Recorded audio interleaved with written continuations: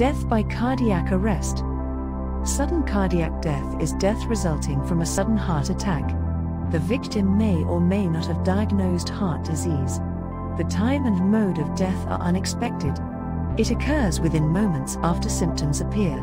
The most common reason for patients to die suddenly from cardiac arrest is coronary heart disease or fatty buildups in the arteries that supply blood to the heart muscle.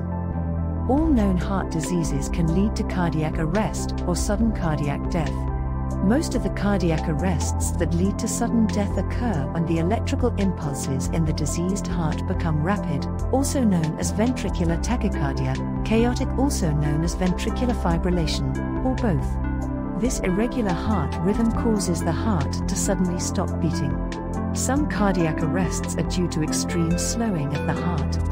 This is called bradycardia. A large percentage of adult victims of sudden cardiac death, 2 or more major coronary arteries are narrowed by fatty buildups.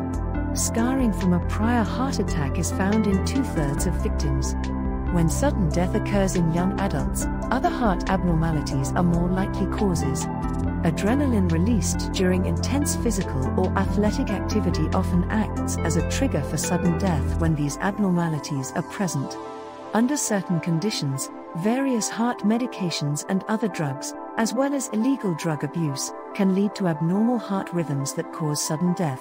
The term massive heart attack is often wrongly used in the media to describe sudden death. The term heart attack refers to death of heart muscle tissue due to the loss of blood supply, not necessarily resulting in a cardiac arrest or the death of the heart attack victim. A heart attack may cause cardiac arrest and sudden cardiac death, but the terms aren't synonymous.